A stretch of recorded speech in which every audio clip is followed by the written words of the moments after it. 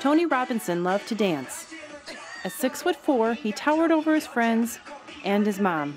He liked to pick me up, and he drove me crazy. What, you know, he was my gentle giant. He was a great kid. Robinson was shot and killed by a Madison police officer last month at his house.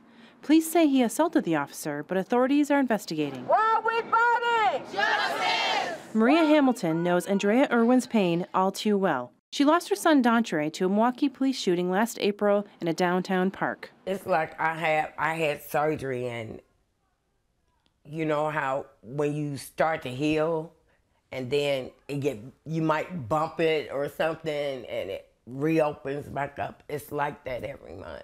So Hamilton started a support group for women in similar situations called Mothers for Justice United, with Irwin at her side.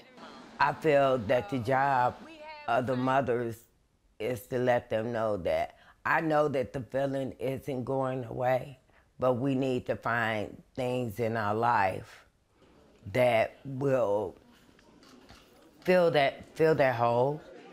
Like Hamilton, Irwin has found comfort in attending rallies. I am extremely overwhelmed with all the love and support that is being given to in the name of my son.